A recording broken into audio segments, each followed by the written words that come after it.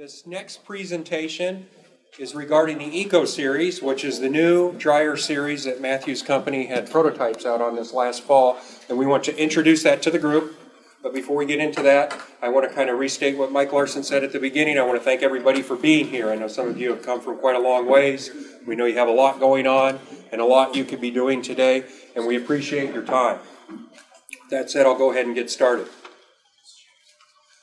Before we talk about the dryer itself, I want to talk a little bit about how the idea to build the Eco Series came about. There's a lot of options, a lot of different sizes of dryers, a lot of options and projects that we could have taken on. And I want to talk about why we landed on the Eco Series. So I'm here to present. I should have answers, but I'm going to start with a question.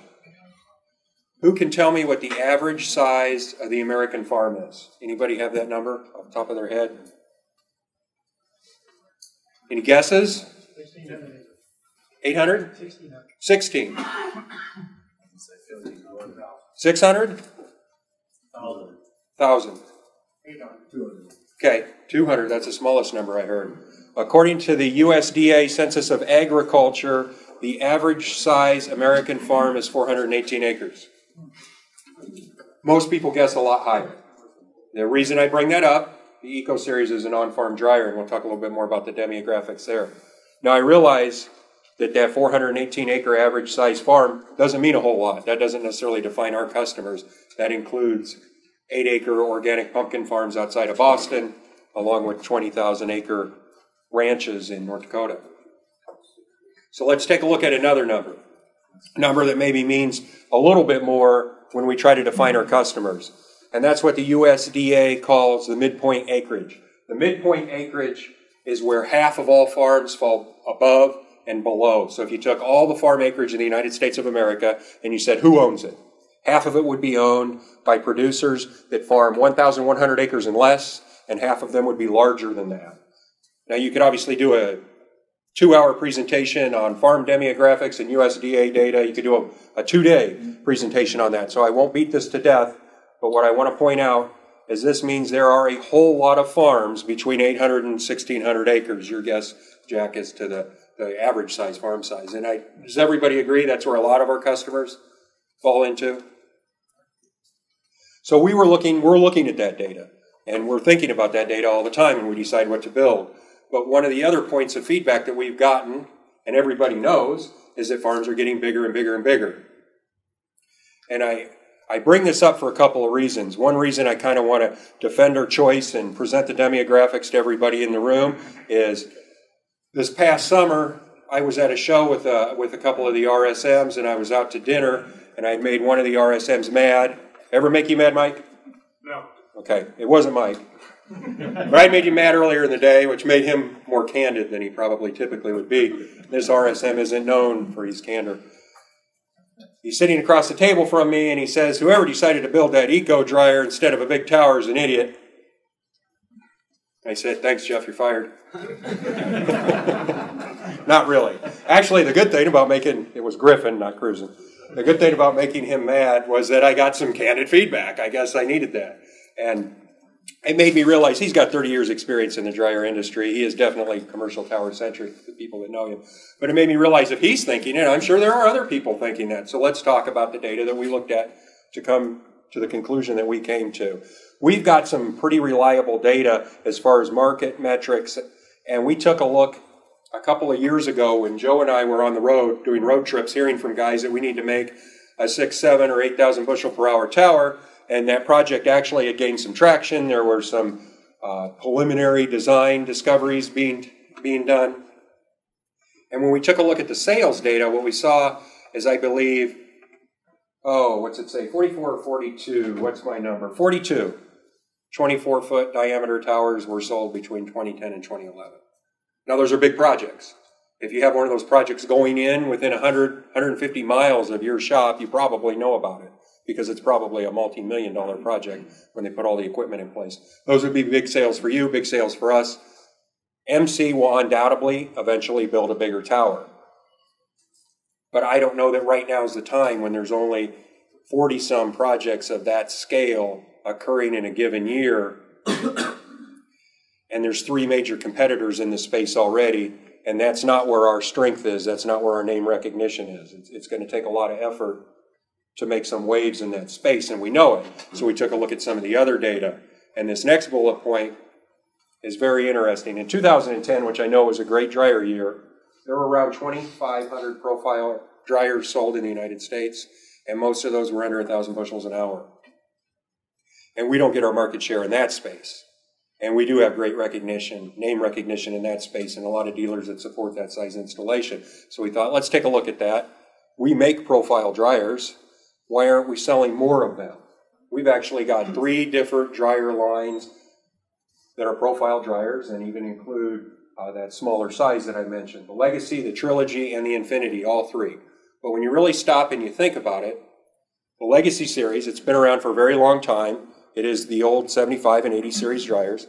They're expandable. You got multiple fans, multiple burners. Most of the models are actually bigger than that 1,000 bushels an hour. They're a great fit for the right operation.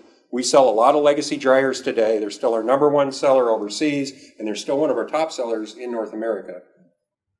But they don't fit all those operations that were defined by that 2,500 sales that occurred in 2010. Matter of fact, they don't fit most of them. Mostly they're going to a little bit bigger operator. The Trilogy series, this is our vacuum-cooled profile dryer. Has anyone in this room sold a Trilogy? Rich has sold a Trilogy. One dealer, bunch of dealers in here. Okay. They're not a big seller. They were a response to some dealer and salesperson request for a vacuum-cooled profile. It was the first redesign done by the current engineering management regime, if you will. And we built a Cadillac for a Chevy market. By and large, the Trilogy owners are happy. We still sell Trilogies. There's probably some customers that are a fit for Trilogies, but they're never going to sell in large numbers. It just is what it is. So what about the Infinity? The Infinity series is exactly a fit for that 2,500 customers that we defined on the first slide. And it's a solid dryer. But in talking to dealers, I'm hearing this directly from different dealers that we quizzed about this, it's a hard sell. Head to head against our competition, we lack obvious differentiating features. And you can talk about controls, but you're in a price-sensitive market. We've got great controls. We've got a standard discharge moisture sensor that's made by Dryer Master. It's the best technology on the market, but it's expensive and it's standard. Some of our competitors don't put a discharge moisture sensor on their dryer as standard. That's not apples to apples. When the guy's trying to put a dryer on his farm at the least cost possible, it's a disadvantage for us. We put a lot of money in a welded base. It's a great base. It'll survive a nuclear war. It's hard to convince your 60-year-old farmer that his dryer needs to survive a nuclear war, and he should spend a few grand extra so that it will. So at the end of the day, we have a dryer that lacks differentiating features to justify its price in the mind of a lot of farmers and dealers, to the point that I heard point blank from some dealers that if they sell one of our competitors' brands, that's the brand they offer to this part of the market. And if they only sell MC, they don't even go after this part of the market. I heard it's a waste of my time. Unless the guy walks in the door and says, I want an MC, and he knows he's not a price shopper, he doesn't bother. He won't even quote it because he feels like he's going to lose the deal.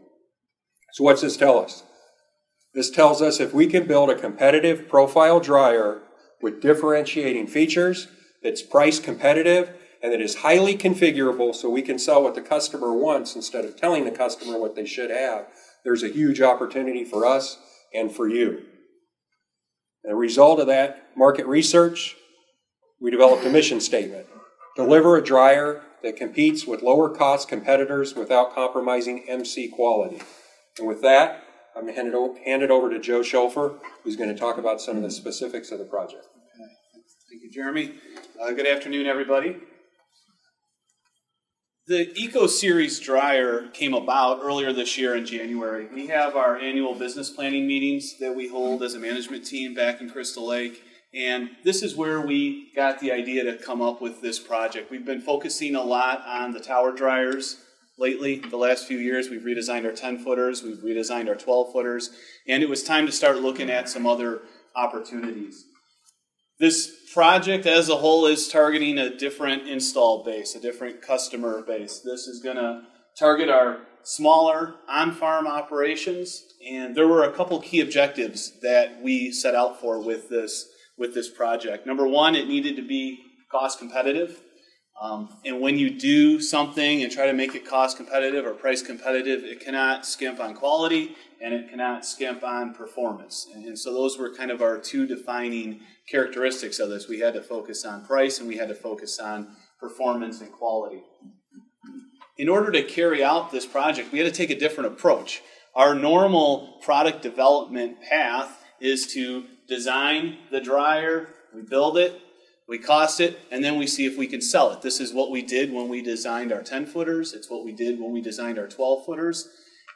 But we had to take a totally different approach with this product because we knew from day one where we needed to be competitive as far as price is concerned. And so that's exactly what we did. We did our homework first. We said, this is where we need to be. For this many bushel per hour, this is where the price needs to be set. And so we did that on day one. So that everything from that point forward was all based on price, which turned into a budget or a cost, if you will. Then we could turn it over to Mike and his team and let them start designing the product with cost in mind. And that involved a lot of work between Mike and his group, but also Ed, who is our director of operations back in Crystal Lake. We took a lot of new ideas and put them into practice with this new dryer. And then when we were all said and done, we didn't have to worry about if we're going to be competitive or not from a price standpoint, because as long as we hit our budget with everything that we were working on, we were able to proudly go out and advertise this new product. And that's exactly what we are doing here today. This project as a whole required a lot of collaboration. You'll see up there some of the different departments that were involved back in Crystal Lake to help make this happen. We talked about sales, doing the market research, talked about engineering, R&D. Obviously, there was a lot of involvement there. But we also got our dealers involved too, some of which are in this room today, that helped us give us ideas, things that maybe we were overlooking. And that's something that we have incorporated into every new product that we've developed in recent years. Obviously, production, operations played a big role in building our first 5 prototypes that we tested this fall. And quality was going to be a very important aspect of this product, just like any other. And so this machine went through the same extensive quality checkout procedures that we would on any dryer that we build, for that matter. Some of the things that we had to take a look at was how we built this dryer, and we're going to get into all sorts of details as this presentation goes on, but this slide just shows some of the different challenges that we faced right away. You'll learn some of the characteristics of this dryer. It doesn't have the full-blown welded base like we have on our other profile style dryers. So that in and of itself changed the way that we go about building the dryer. Historically, with a welded base, we'll spend a day just pulling parts, getting them in the fixture, welding them, and then grinding welds and cleaning it and then painting it and letting it dry for another day. So we're 2 days behind the 8 ball before we can really even start assembling the dryer. Whereas with this new design, you'll learn that we can start building it right away on day one and start pulling parts and bolting things together. Other challenges that we had ahead of us were how to interact with the screen section and how that's built in its typical area in the plant, and then putting that on the base. And then things that we might take for granted in the past, like how do we even move the machine around the factory? And that picture on the right-hand side there just shows one of our forklifts, a pretty big forklift actually, lifting the dryer up and moving that around throughout our facility. So we wanted to build a machine that performed as well as some of our recent new products, like our new 10-footers, our new 12-footers. But we had to do that with cost in mind. So it required us to do some things that were pretty creative in terms of how we were able to get better performance than what you would see in an Infinity Series dryer of comparable size, and do it for a cost that's going to make sense for our market. So 3 key things that we looked at. Number one, we went to a wider grain column with this dryer. Our traditional Legacy or Infinity Series dryers has a 12-inch column. This dryer has a 14-inch column. We'll see that in greater detail. We removed what we felt were features of this dryer that our customers did not want to pay for in this particular market. We also took 2 fans away and did the job with 1 fan. And that's just one area where we're able to take a considerable amount of cost out of the machine. looking at those features a little bit more in detail, you'll see with the 12-inch to 14-inch column, those are images up there that are drawn to scale. They're from a quick glance at it, doesn't look like there's that much more holding capacity in the cross-section of that dryer, but when you do the math, it comes out to about 10 to 15% more grain that can be held in that dryer than our traditional 12-inch. And those screens were just moved in 2 inches all the way around the dryer. And putting more grain in the dryer allows us to dry more grain. So that's the benefit of it, but we had to look at other things like, what's the moisture variation going to do to us when it's coming out the dryer? What's the static pressure requirement going to change to now that you have a deeper grain column? And all those things were taken into consideration as part of the design of this machine. The other big thing that we were able to save a lot of cost on, and this is more along the lines of labor as opposed to material, was the base itself. And this is just a couple pictures of our welding department where we are welding a base, and like I said, it took time to weld it and paint it, and these are all things that are delaying a typical profile dryer build, so we're able to take a lot of cost from the labor standpoint. Labor is overhead as well, and so we were able to expedite not only the build of it, but also decrease the cost.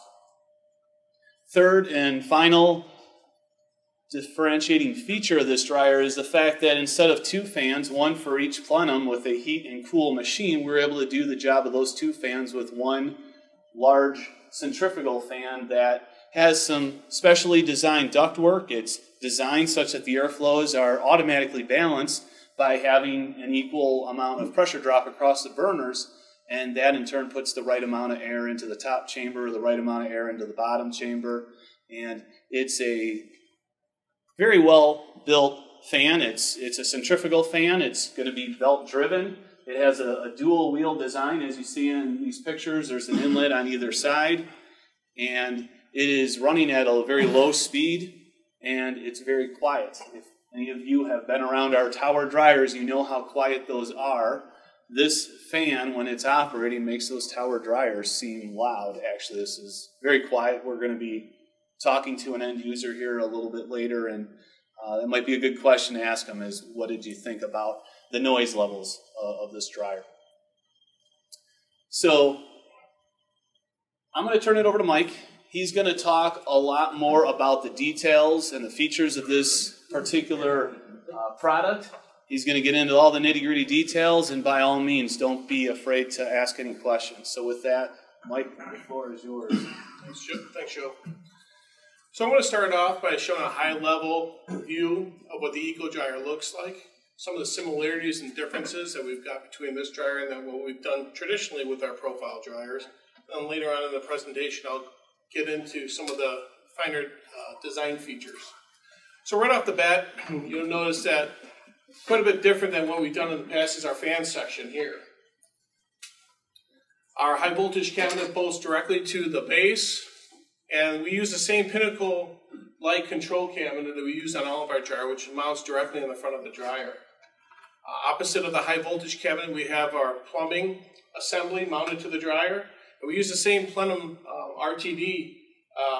the plenum thermocouple that we use for our Infinities and Legacies. Right next to the burner assembly, the plumbing assembly, we have our burner control cabinet. We use the same vindicator switch and the same 4 RTD probes. One of the things that's quite a bit different is the fact that the standard offering for this Eco is a 1-foot discharge. This can be upgraded to a 3, a 5, or a 7-foot discharge, and then also can be upgraded to a discharge system with a discharge moisture sensor. So if you have the sensor, you'll need the sampler as well, which needs to be put on either a 3, a 5, a 7-foot extension, obviously because it can't fit onto a 1-foot discharge. And then just like our Infinities and our Legacies, an in-feed sensor is optional as well. So when we set out to design this dryer, we came up with 4 different sizes: a 12-foot, a 16-foot, a 20, and a 24-foot. And our naming nomenclature looks like it does right up here on the screen, where it starts off with an E, which stands for Eco, followed by a 3-digit number. Those 3-digit numbers represents the amount of of holding bushels inside the dryer. And there's another model here. The ones that you see up on the screen are for heat and cool, but if it's followed by lowercase h, that means it's an all heat model. So as we mentioned, one of the goals of this project was to create a dryer to design and manufacture a dryer to outperform the Infinity. And we knew in order to do that, we had to increase our holding volume, and we wanted to keep the outside dimensions of the dryer the same. So we had no other place to move and increase that holding volume other than to take the inside screens and offset them toward the plenum side, approximately 2 inches. So what we went from was approximately a 12-inch grain column to a 14-inch grain column. And as we mentioned, one of the other goals of this project was to not only design a dryer that was going to outperform the Infinity, but also do so and manufacture this at a cost and a budget less than that of the Infinity. But we also didn't want to sacrifice any quality along the way. So when we were able to take a look, there's quite a few different areas where we were able to take some costs out there, unnecessary costs. And one of them was the screen section and the labor involved in assembling a screen section on our floor. In the past, we had the 12-inch wide screens, and we thought, well, if we double that up, it would take out half the assembly time. But of course, doubling that up, we want to make sure that we didn't lose any quality in that as well. So where we offered as a standard on our Infinity was a 18-gauge galvanized vertical screen. We beefed that up to a 16-gauge galvanized vertical screen. So one of the most important aspects, obviously, of the dryer is the fan. And we knew that in order to get the performance, we had to have the fan to deliver the CFMs that we needed. And we relayed back a lot to some of the findings and some of the work that we've done on the 10-foot and 12-foot tower designs, redesigns. And we saw that there was a certain CFM that we wanted to achieve per bushel in order to get those capacities. Now, we had to look at a couple factors here. So we had to increase the CFM, and we also had to do so under different conditions. Those different conditions being the wider grain column. That wider grain column created more static pressure, and we also had, while we were speccing out the fan, we're speccing out new burners too. And these new burners were going to increase the static pressure as well. So we were able to identify a centrifugal fan that was able to deliver the CFM under these new conditions and do so quietly. The next step was how we were going to incorporate the fan into the dryer design. We knew right off the bat we wanted to make it belt-driven. Making it belt-driven gives us some versatility, and so that we were able to identify 2 fans for all of our eco dryers. We have one size fan for the 12-foot and the 16-foot, and then a larger size fan for the 20 and the 24-foot. And we just simply changed the drive configuration to get the RPMs for the necessary CFMs for that particular dryer. And one of the other things we did and took into consideration was belt slippage and making sure that we sized it appropriately to take into account a standard of 2% belt slippage. So if I needed 1,000 RPMs, I would size the drive for 1,020. Now, given the market that we're going after for this, it's pretty common that the customer that would be interested in a dryer like this, is a very good chance that they would have single-phase power on their site. As a matter of fact, the last couple of years, if I looked at all the data from all the Infinities that we sold, approximately 50% of them had single phase. And we want to make this as affordable as possible. So we came up with another configuration to handle this. While we offer an engineered solution, VFD solution, we also offer another one which is less expensive, which is a dual fan configuration. This obviously doesn't have to come into effect for the E300, which runs off of a 15 horsepower motor, because I can get my hands on a single phase 15 horsepower motor. The problem lies in the E400, 500, and 600. The 400 uses a 20 horsepower motor, fan motor, while the 500 uses a 25, and the 600 uses a 30 horsepower fan motor. So for the E400, what we've designed was 2 single-phase 10 horsepower motors to drive the fan. For the 500 and the 600, it's 2 15 horsepower single-phase motors to drive the fan. So now that we had the fans identified, we were also working on the burners in collaboration with that. And we've had a lot of success, again, with our Midco burners, those cast aluminum stainless steel burners. After looking at all the different sizes, the 4 different size eco dryers from the 12-foot to the 24-foot, along with the heat and cool, we were able to identify 6 different burners that are going to fit our application. So what you're looking up on the screen right now is an all-heat application where we remove the ducts so you can get an idea of where the burner's lying. So for 500 and 600, it uses a 9-foot burner, while for the 300 and the 400, it uses a 6-foot burner. And one of the other things that we came up with was a vaporizer adjustment assembly, where we have 2 plates that bolt next to up against each other and gets fastened to the side of the burner duct. This assembly moves in 2 different directions to get you better adjustment given the different ambient conditions you'll see throughout the year. Up on the screen now is a heat and cool configuration. And then once again, we went back to the 10-foot and the 12-foot towers. And one of the key aspects and design features of that was what our ratios were from heat bushels to cool bushels. And we wanted to maintain that same ratio for this eco dryer. One of the things that we noticed with that was for the 500 and 600 dryers, that floor would lie and divide that dryer up right where it can have a dual purpose. And we use that. So instead of just being a floor, it also works as the bottom. It makes up the bottom portion of that burner duct. Unfortunately, for the 300 and 400, that floor lies directly in the middle of those, and we couldn't incorporate a dual purpose for that floor, but we ended up just putting it in the middle anyway. For the 500 and the 600, we use a 7-foot linear foot long burner in the top plenum and a 3.5-foot burner in the bottom plenum. And then for the 300 and the 400, we use a 5-foot burner in the top and a 2.5 burner size burner in the bottom. And one of the things that stand out with the heat and cool is the fact that you can independently control each plenum's temperature. So we have a separate set of controls for the top and a separate set of controls for the bottom plenum. I mentioned a little bit about the market and some of the characteristics with that market, and we thought about that quite a bit, and we thought, well, there are some end users out there that know without a doubt they'll never ever run that bottom burner. They always run it cool, so we wanted to offer in the future here another model. That model is followed by HC. The HC stands for heat cool because that's exactly what it is. You will get the cool, you'll never get the heat in the bottom plenum because we'll sell it without the burner and the burner controls. Because if the end user knows they're never going to run it, why are they going to want to pay for it? So this is just another option that we're going to be offering here in the future.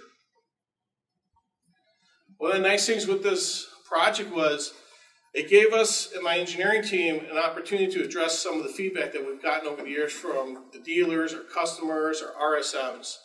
And so little things, little design changes, we took the opportunity to capitalize on those. And one of them was like easier access to the fan, to the burner.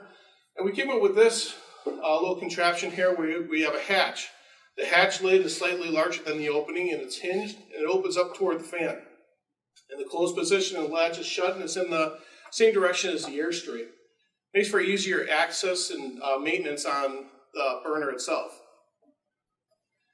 Another opportunity we saw here was to take a lot of costs. As Joe mentioned, the welded base, it takes a lot of time to manufacture that in our facility. And at the end of the day, the market that we're going after, it doesn't necessarily need a Sherman tank of a base. While it's nice, do they want to pay the extra money for it? There's chances are that they don't.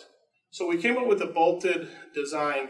And with this design, we wanted to make sure that we didn't sacrifice it all in quality. So the material we made it out of was 1/4-inch thick formed C-channels. So it's pretty beefy on where they bolt up to each other.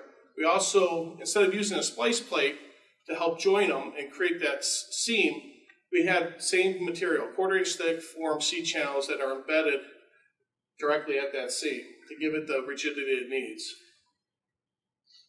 One of the other areas that we took a long look at was on the bottom of the base and the auger pan cleanout. We've had a lot of complaints in the past where you can't clean out the metering rolls. So we came up with this design where we hinged the auger pans as high as we possibly could. And in the open position at the end of the season, they're able to not only get access to the auger, the takeaway auger, but also to the metering rolls for cleanout. Another cost savings opportunity that we had was why drive this thing off of a pulley system on the takeaway auger? Be a lot quicker in our facility, a lot more rigid of a design if we went direct with a gearbox. So we got rid of the 2 pulleys in the belt, and we put a 10-to-1 Dodge gearbox on there to drive the takeaway auger. One of the other things that we got rid of was the crown, the proximity switch target crown. As you remember, on the metering rolls, we have that pronged piece that goes on the end of the shaft. That's what the proc switch picks up to see how many times the metering rolls are turning. But we got rid of that. Why have an extra component when we could pick up on the teeth of the sprocket? And that's exactly what we did. With the fact that we don't have a welded base, we wanted to make sure that it was as rigid as possible when it's going down the road for portability. We wanted all that weight to be put down onto an axle, as opposed to that weight being transferred directly as a torsional force on the base. We ended up coming with this axle design. It's 2 C-channels welded back to each other with the hubs welded on the ends. And the hubs bolt to the side of the base simply just for alignment purposes. I've got a question. I've got like 3 transport kits. Those look like the same hub assemblies. Can I get the channels and make transports, or do I have to purchase another set of transports, full set? The hubs are slightly different on the hole pattern for how they will bolt up to the base. But we do sell this portability kit specifically for the Eco, and because the widths will be different too. On the old portabilities, we didn't have an axle at all. As Joel mentioned, there's a lot of different challenges that we had, not only in the design aspect, but also in the production. And then we had to come up with a way to transfer this dryer not only onto the truck, but once the truck gets on the site, often onto the site. So we ended up coming up with this design where it's 2 pieces of tube stock measuring 4 inches by 2 inches, welded back to back with 1/4 inch wall thickness. And then on the ends, we have lifting plates there. We tested this out with great success at our facility, where underneath the dryer, they bolt underneath the base, they go with the truck, they get lifted up onto the truck. As the truck gets to site, it gets lifted off, and then the lifting brackets come back with the truck driver. It's been brought up in the past that this is something that some people would want to purchase, considering this just goes with every dryer, and that's something that we can do.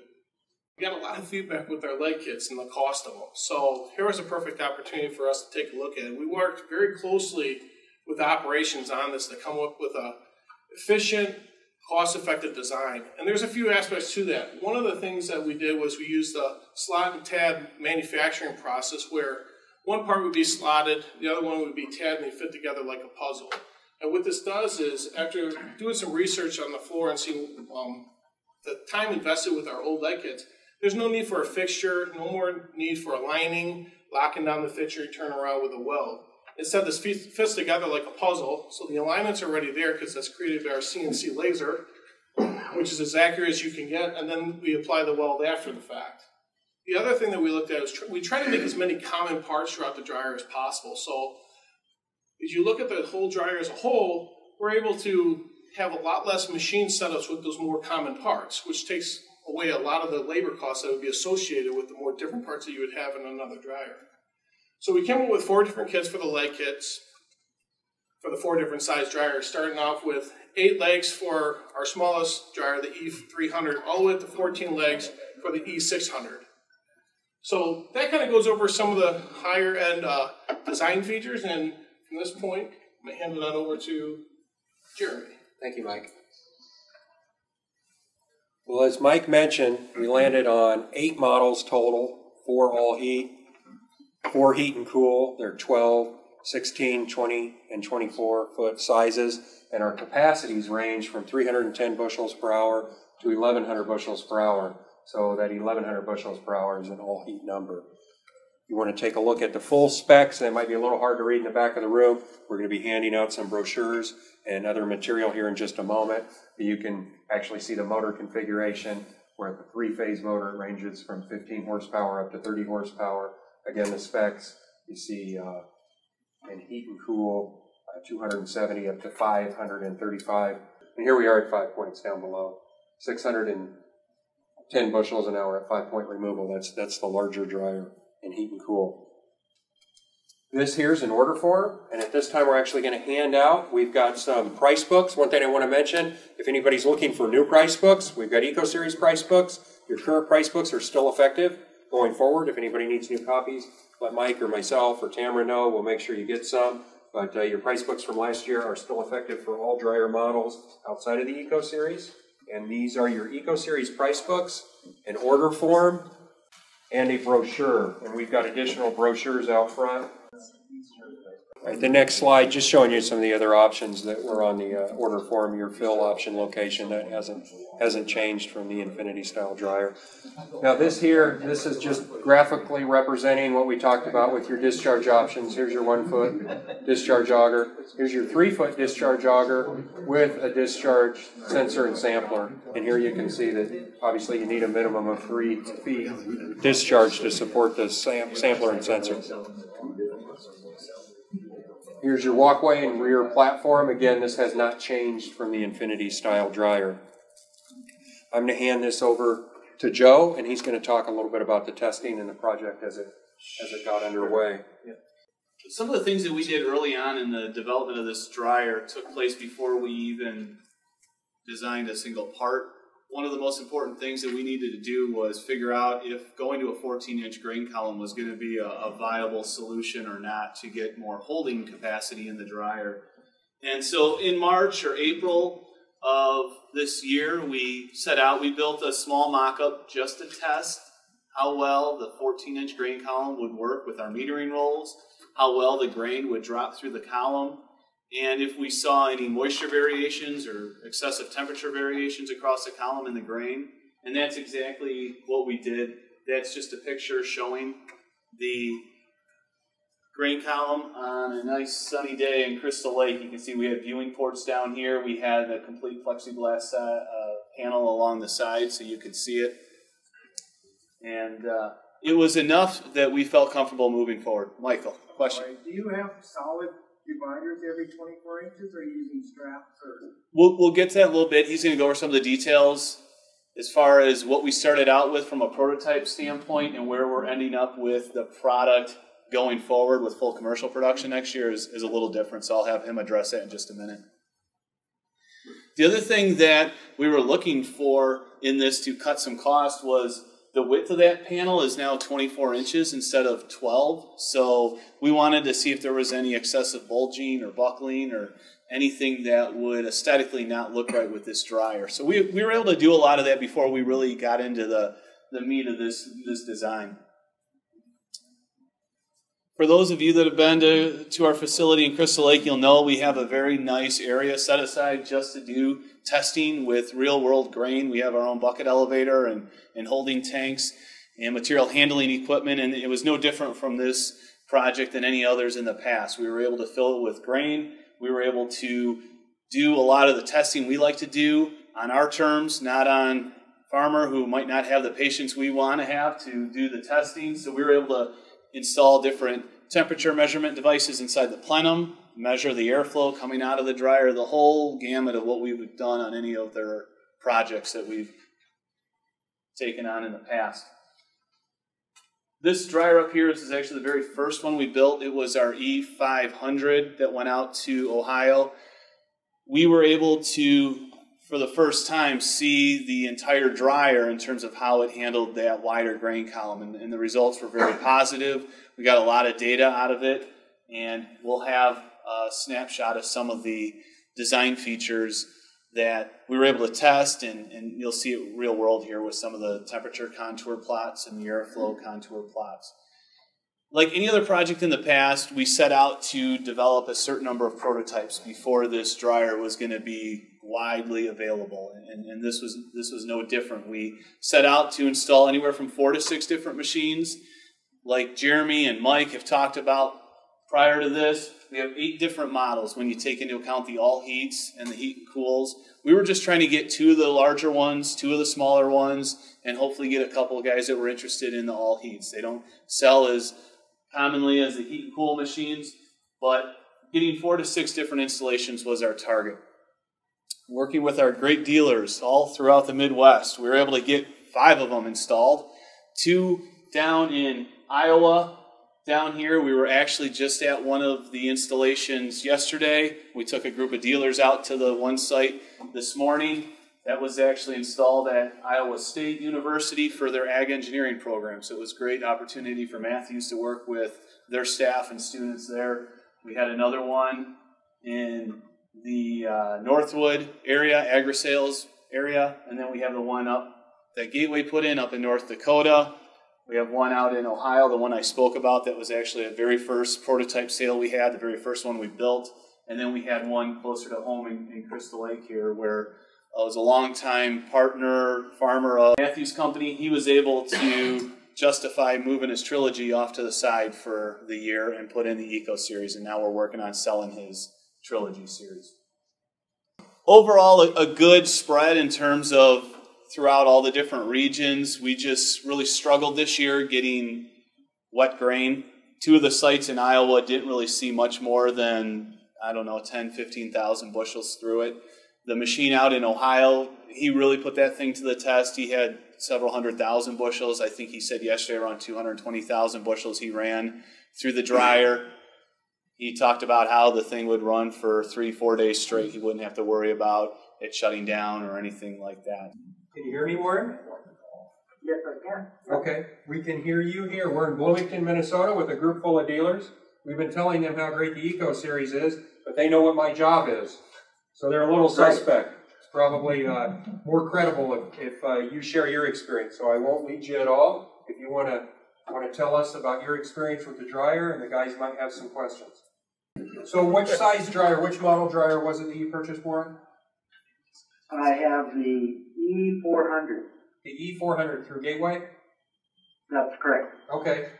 How'd that dryer go together? Any trouble with the installation? Not at all. Not at all. I think Nick with Gateway and their crew, they put that in probably a day or whatever. The profile of the dryer was nice fit for the replacement. I had a Bale 360 or 380 or whatever previously. And this one fit right in with the overhead wet pin and the takeaway lathe. So that worked out real well. I like it. Now, how many bushels did you dry this year? Are you willing to share that? Sure. I forgot to check. That was one thing I was going to look. The last time I looked, it was up to 18,000. Okay. So it wasn't a whole lot. Most of those bushels were right at about 22. I took them down to 15, 15.5. Now, did the dryer meet your expectations as far as capacity goes? Yes, it did. Yes, it did. I work alone. I harvest and dry, and it really kind of kept me busy. It did quite a bit more capacity than my previous dryer, and it kept me, every time I turned around, it seemed like the wet bin was getting low again, so it kept me pretty busy. I think it probably does, I'm sure it does at least as much as it's advertised or better. I'm not really sure where the numbers would fall between the, taking 22, 23 moisture corn down to 15. And I did it all in the heat and cool mode. Okay. Any idea on drying costs? Well, thankfully the propane was a little bit cheaper this year than it had been in the past. So I'm thinking we got our cost down to, I don't know if it was 5-6 cents a bushel or something like that. Yeah. Very good. Right. Now, how about operationally? Any trouble with the controls? I'm going to brag about Warren for a minute. Warren, you can correct me if I'm wrong, but I was told our guys showed up at the dryer and you were already running it. Yeah, isn't that something? Yeah, that's a testament to how well and simple that thing is designed. Even a farmer like me got it. I started taking wet corn. Some of it was 26 moisture or whatever on a Friday, and I thought, oh man, I don't want to sit on this corn over the weekend. By Monday, that could be pretty, not too pretty anymore. So I thought, well, we'll turn on the switches and see what happens. And it didn't take much, and we were drying corn. And You know what I heard you did? This is a rumor. I heard you read the manual. I did get accused of that, yeah, right. That was quite helpful, yeah. Straightforward, yeah, I read the manual and we were up and running, yeah, I like it. You gotta be pretty independent and willing to read manuals when you're a few hundred miles away from help, right? Yeah, right, sometimes that's the way it goes, yeah. Well, let me ask this group if they've got any questions for you. Yes? How do you like AccuDry? How did you like your AccuDry? You did have AccuDry, correct?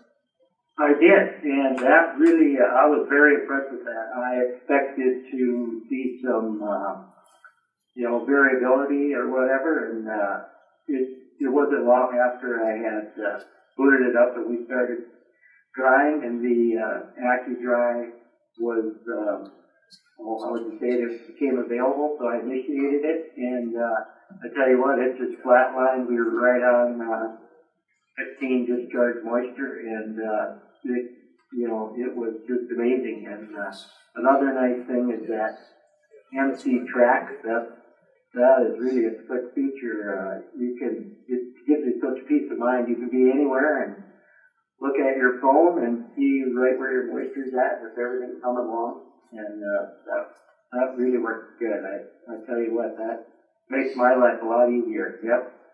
We're glad to hear that. Hey, Michael? What kind of bottom temperature was he drying? What temperature did you dry at? The top, I was using the heat and cool mode. The top one was 220.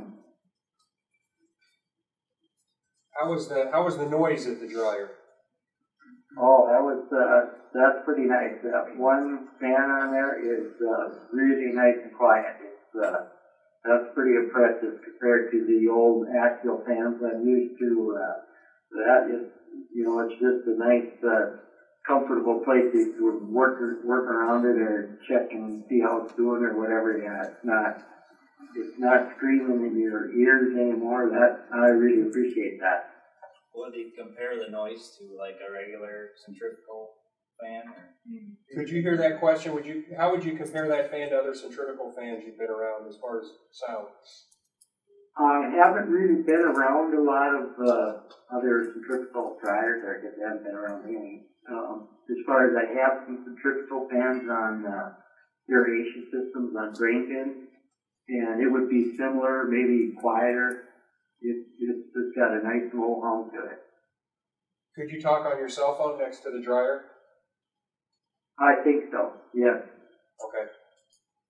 That's the test. That means you can call someone for help when you can't figure something out. Right.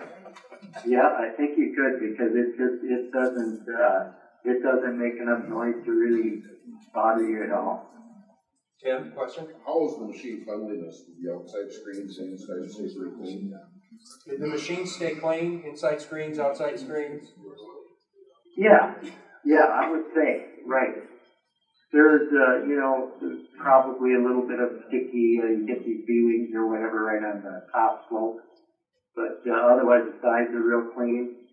And it looked good. I wasn't concerned about buildup of anything or any fire hazards whatsoever. It looked good.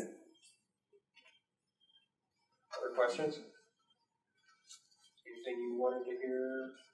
What was the outside temperature when he was drying? What was the outside temperature, the ambient temperature when you were drying, do you recall? Typically, around between about 50 and 65 degrees. Okay. Any other questions? All right, I think we've answered them. Warren, thank you very much. Your check's in the mail. Actually, we're not paying you, right? Right. Yeah. Well, that was easy. I'm glad I could help. If there's any more questions, feel free to call. And I guess that kind of sums up my experience with it. Thank you very much. It's been a huge help for the folks in this room to hear it from you. You have a good day. Sure. Glad I could help. Thanks, You're Warren. welcome. Thank you. Bye. Moving along, we always feel it adds a bit of credibility when you can hear from the farmer direct. So I think that was a perfect example of a satisfied customer with a brand new product that proved to us manuals do work if you read them. So he did really good. He was a great guy to work with. We had a couple other sites we'll just touch on really quick just so you can see a couple more installations. This was the one that I was telling you about. This is down at Iowa State at their ag engineering program. It was a little E400, didn't get a lot of run time, but still gave us some good feedback on the machine, the build quality, a couple things that Mike's going to touch on here in a moment about the fan and the bearings and just some little fine tuning that we're going to do to the design before we start building them in larger quantities this next year. Our fifth and final prototype was the E600H. That's the all-heat model that we built for our local customer of ours, closer to home in Crystal Lake. We had the 460-volt, 0.094 aluminum screens, had the discharge moisture sampler. And this is just a picture I took out my office window one day when it was driving by. Worked very well. So much that we drove it right up to his site. It's about, 10, 15 miles away from us. Not really meant for 600-700 mile trips, but definitely moving it around shorter distances. The portability kit worked quite well. And the dryer itself, too, performed very well. The biggest issue we had with that installation, running all heat, just the takeaway equipment. This dryer was way too big for his operation. Probably could have gotten by with a E400H or an E500H. Part of the arrangement with this particular farmer was that we would convert it to a heat plus cool machine. That's what Jeremy was talking about earlier. We really wanted to get an all-heat machine, and we really wanted to be able to launch this product fully, but we have a commitment to you as dealers and our end users that we will not release a product that we have not extensively tested to our level of what we want to see. And so having an all-heat machine in operation was vital to that. And that is what we're doing. It's not a recommended upgrade to go from an all-heat to a heat and cool, so don't get any ideas like that. It's just something we had to do to make this particular test site work out. So I talked about a lot of the different testing that we did do once we got these 5 prototypes installed. And these next couple slides just show a little bit, like what you're looking at here is a plan view of the dryer and where those color contours are on the inside of the plenum. So we install a number of different temperature probes in there and are able to see where we have hot spots and where we have cold spots. And this was just one particular set of data that we took. We actually had some pretty strong winds blowing across the dryer that day. That's why you see some of the heat shifted more to one side.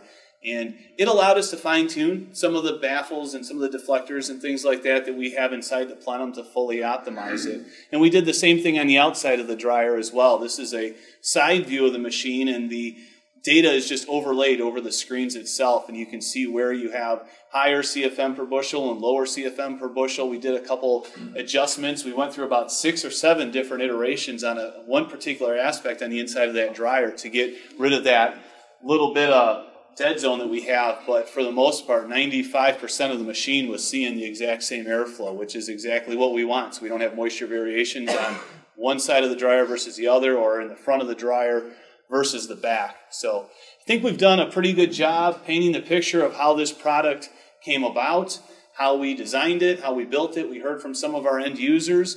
There was a couple things that we probably could have done better on day one, and Mike's going to talk about those things. Those things are being addressed as we speak, and before we build serial number 1 of full-scale production of Eco Series next year, we're going to incorporate a couple things to make this machine even better than it already is. And so Mike's going to talk about that and fill you in on those details. Thanks.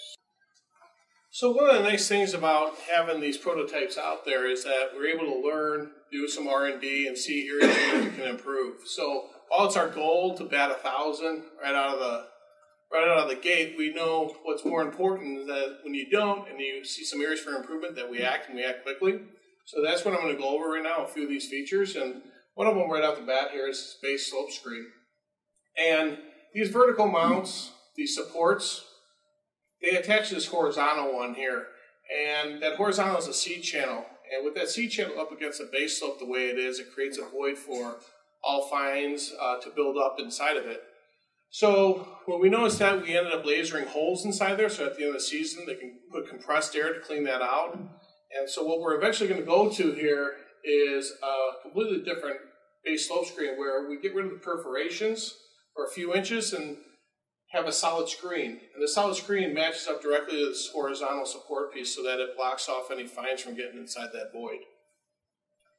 It kind of showed just how responsive we are as a manufacturer. You heard Michael mention about straps, so right off the bat, we're going to make that change. So I don't know if you get more responsive than that, but one of the areas where we saw was the all heat. And the difference between the all heat and the heat and cool is you kind of notice some more added rigidity to the heat and cool with the floor being in there. But with the all heat dryer, it doesn't have that floor tying the whole screen section together. So where we had straps before, we're getting rid of the straps and we're putting solid dividers and we're putting those in at every screen section. The heat and cools don't need it as much. They got that floor holding it in, but we are still going to make a change to that as well. We're going to keep the straps every other screen, and on the alternating screens, we're going to add the same solid divider in there. Along the same lines as the vertical supports that I showed you on that first screen, instead of having them at every other screen, we're going to add those to every screen section. So there would be spanned out every 2 foot as opposed to every 4 foot. One of the things that we noticed this out in Iowa, was with this takeaway auger was running, there was some vibration going on. This red bracket here bolts to this cross member. The red bracket was originally just formed. So we ended up taking this bracket and making this a weldment. And then also, you'll see this is the original. And what we added here is a plate to tie in this cutout. The cutout needs to be there so you can actually put the gearbox on and take it off. But with that cutout not being tied, that cross member not being tied together, you lose some rigidity. So we got that rigidity back by adding that plate to tie that cutout together. One of the other things that we did was a motor mount plate. You'll notice these slots on there. We actually made those wider, so in case you needed some more belt tensioning, you can do that with ease, or any kind of maintenance on the belts. You can easily move the motor, get the belts off, put new ones on, or what have you. We also increased the thickness of the motor mounting plate from 1/4 inch to 3/8, and we also added another bend in there to give it a little bit more rigidity along this line. Well, we're going to rely still on our fan supplier to give us the shaft and the wheel, but we feel we could do a better job of making the housing all together. And you'll notice on the left is what our fan supplier would supply us with, and you'll notice right off the bat that it's the frame that's quite a bit different. The bearing mount here is a vertical mount. You got 2 bolts holding this bearing to a vertical piece of steel. The reason why we don't like that so much is as that goes down the road, quite a few 100 miles, and not only that, but in operation, it's under a load, and that bearing would have a tendency to slip. It's not doweled or welded in place or anything else like that. So what we ended up doing was changing this mount altogether to what you see on the right. And we mount that on a horizontal piece of steel so that under any kind of load, it can't slip down without going into basically the steel. One of the other things, we're changing the material. As opposed to a 22 gauge galvanized steel, we're beefing that up to 16 gauge mild steel and painting it a Mathews red. Where they used a 11 gauge steel on the frame, we're beefing that up as well to a 7 gauge mild steel. We're painting this all our Mathews red, and we're also chamfering this on the sides just to make it a little bit more visually appeasing. So that's some of the things that, some of the changes that we noticed this year. Again, like I said, we want to bat 1,000 coming out of the gate, but what's more important to us is see the areas where we can improve and make sure that we're taking action as soon as we could. So that basically concludes our presentation.